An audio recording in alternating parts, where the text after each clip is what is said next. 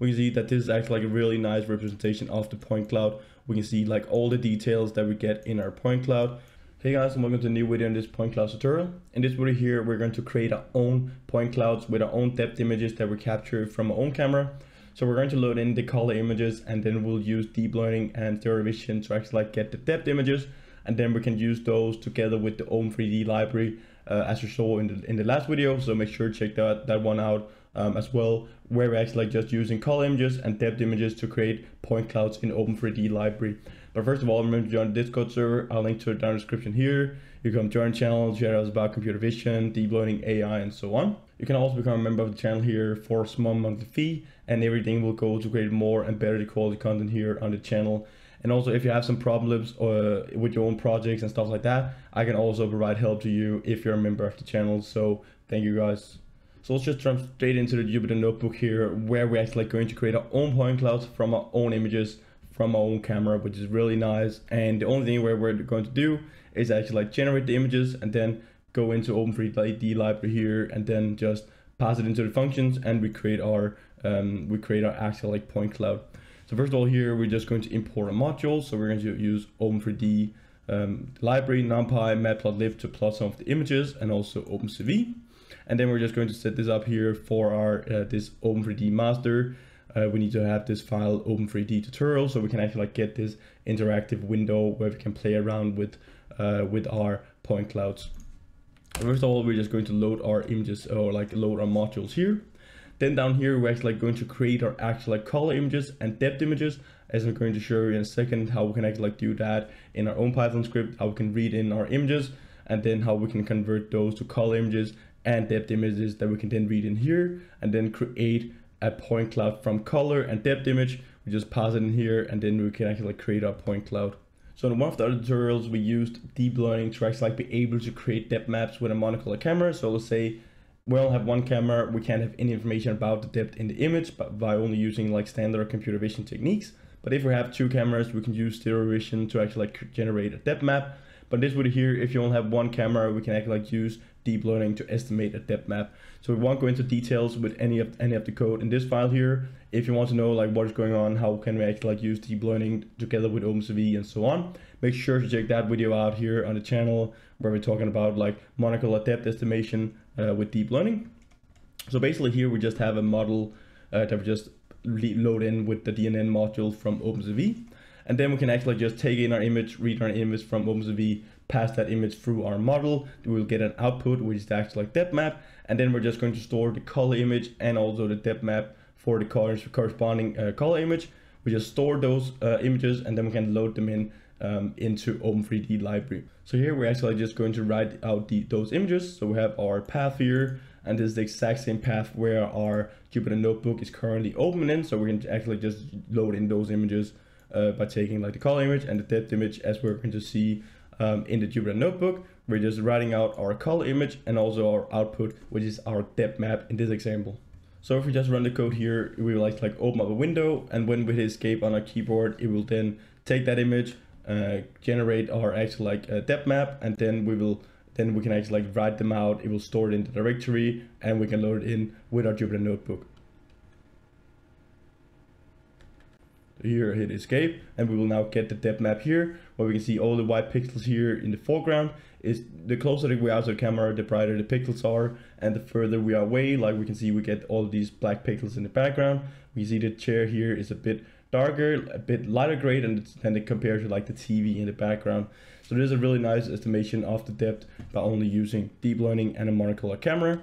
So now we're jump back into the Jupyter Notebook, where we're just going to read in the color image and also the depth image, and we can actually just remove this one up here. Then we're just going here, RGBD image. We're going to create this class, or like this object, where we're just going to create it from our color and our depth, and then we can later on transform that into our point cloud. So here we're just going to run this block of code. We can see that we have this color image and depth image with these dimensions, and we only have one channels. Then we can plot the images, where the first one will be the grayscale image, and then we'll also have the corresponding depth image over here to the right. So these are the images that we're actually like going to pass into the function, or like the methods that will create our point cloud for us. But first of all, before we can actually like create our point clouds, we need some way how we can relate our environment with the camera that we've used. And in this example, that or like in that case, we need to know the camera intrinsic parameters.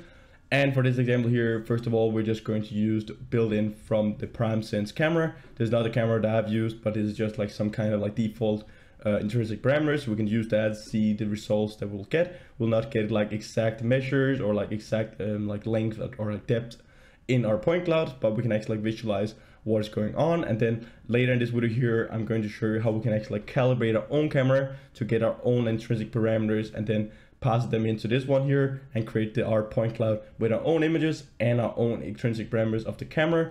So we have the exact measure of our environment, and then we actually like project that down into our point cloud. So now we just have these parameters here. We just run the plot of code. So we have our camera intrinsic parameters. Now we can just create our point cloud. So we have our PCD, we have this point cloud generated from RGBD image. We just pass in our RGBD image, which is our grayscale image and our depth image. And then we've also passed in the camera intrinsic parameters. When we have done that, we have actually created our point clouds. First of all, we need to transform our point clouds because it will be upside down. So we need to flip it with this transformation. And then we can just use this draw geometries to actually like draw our point cloud and see what is going on. So if we run this block of code, we will actually create our point cloud, and we will visualize it here in our point cloud. We can zoom in and out. We can see that this is actually like a really nice representation of the point cloud. We can see like all the details that we get in our point cloud.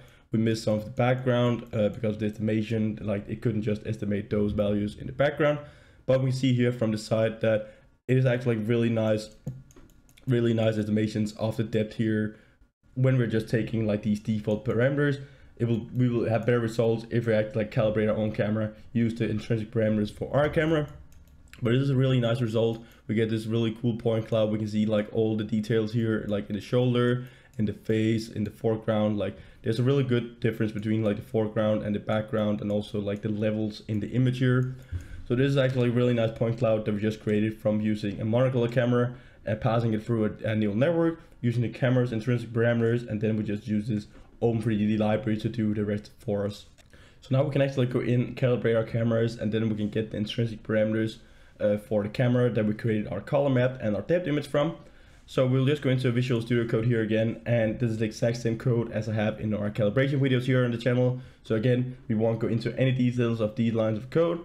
If you want to know what is going on step by step, make sure to check those videos out. I have videos about like almost everything inside, like computer vision, camera calibration, and stereo vision, and so on.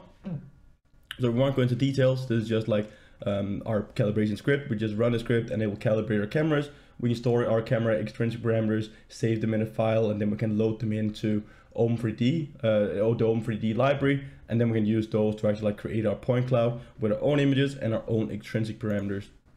So first of all here, I'm just going to show you the calibration images that we're going to use. So I just took these images here again with the script that I provided on my GitHub. So everything will be in the description here on my GitHub. You can just go into my GitHub, take the code, copy paste it, generate your own images for your own project, and you can just run the Python script and it will do everything for you, and you can just follow along with this video. So we have these calibration images that we're going to use, and then we're just going to calibrate a monocular camera. Then down here we will actually like get this new camera matrix here from this function, get optimal camera matrix, after we have calibrated our camera. Then we just store these intrinsic parameters here in this camera intrinsic XML file that we are then going to load into our Jupyter notebook, and then we use those camera intrinsic parameters to actually like generate our point clouds with the Open3D library. So if I run this block code here, it will just calibrate our images. We can see that it loads in, detects the corners of the chessboard, it does all the things here, and then we just save the parameters in our XML file, which will be stored over here to our left. So we have our camera intrinsic parameters. So these are the intrinsic parameters. We have the focal length, optical center, and so on in our intrinsic parameters. We can load them into our Jupyter notebook now. So here we just have the path for our camera intrinsic file that I just showed you. So we have our camera intrinsic parameters in our XML file, and then we're just going to read them in here from or like with OpenCV. We're just going to set our camera intrinsic parameters, or like our variable here for our camera intrinsic parameters, set it equal to get node, and then we just go in here and get the intrinsic parameters dot matrix. We want to get our intrinsic parameters as a matrix.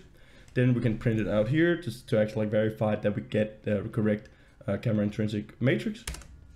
So here we can see the focal length, and then we can also see the optical center, which is exactly the same as we saw in the files and also in the Python script in Visual Studio Code. So down here we can set the intrinsic camera parameters here in this pinhole camera intrinsic class. So we go inside the Open3D camera pinhole camera intrinsic, we set the width, the height, and then we just set the focal length and also the optical center for our intrinsic camera parameters. So when we run this here, we will just set the intrinsic parameters in Open3D library. Up here we just got them in this variable. Now we actually create this class with Open3D for like our pinhole camera model. We can see that these results here are exactly the same because we've just converted it from this NumPy array to an actual like object here that we can use inside of Open3D library.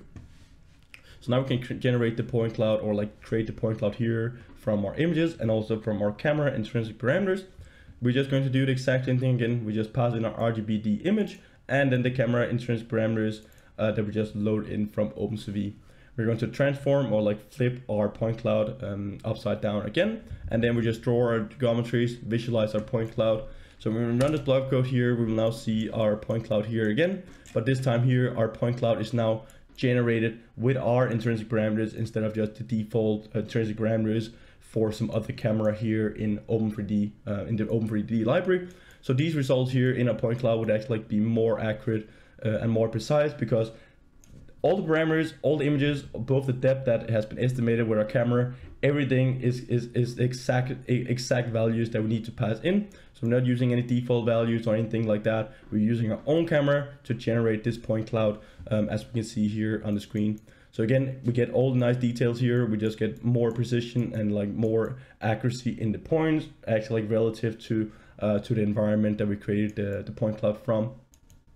So we can see we get all these nice levels here. Again, we actually get a bit more or like a bit better information down here at the bottom. We also get a bit more texture or like a bit more levels up here in the head. But again, this is just a really nice point cloud that we can use for a lot of different kind of things. Again, I'm just using a really standard budget webcam to actually like get these point clouds. So this is a good result. These are good results compared to like the camera and stuff like that. So it just shows like what we can do with camera calibration, computer vision, and using this really nice and cool library from Open3D. So we can do a lot of different kind of things here, as we can see. We can actually compare these point clouds with the point cloud that we can actually create from Open3D. So I also have another video about that if you haven't already seen that. That one where we're actually creating our point clouds directly from Open3D. Then we just store all the points in a PLY file, and then we can actually just load those files into Open3D here as well.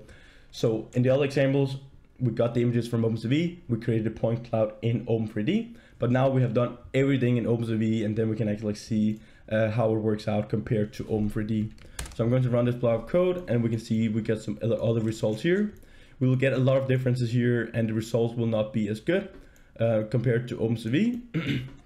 But like if we zoom in here, we can see that we get a bit more levels. We get more background here with us, but we're losing information about like the head here, as we can see unless we zoom out, and then it just looks really weird because like it actually sees our background here as the foreground, so it tries to like generate this bubble here around the face.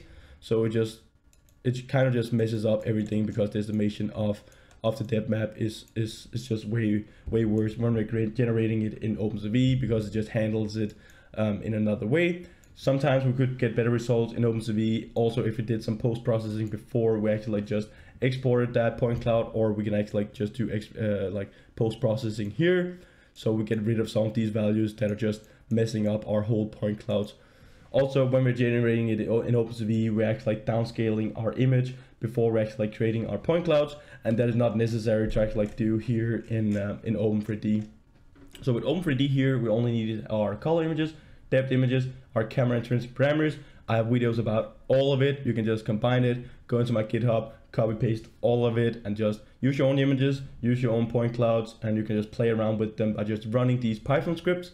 So thank you guys for watching this video here, and remember to hit the subscribe button and bell notification under the video, and also like this video here if you like the content and you want more in the future. It just really helps me and the YouTube channel out in a massive way. So again, I've mentioned this computer vision tutorial several times throughout this video because we have a lot of videos in that tutorial where we talk about everything from basic image operations, camera calibration, stereo vision, point clouds, you name it. So if you're interested in that tutorial, I'll link to it up here, or else on the see you next video, guys. Bye for now.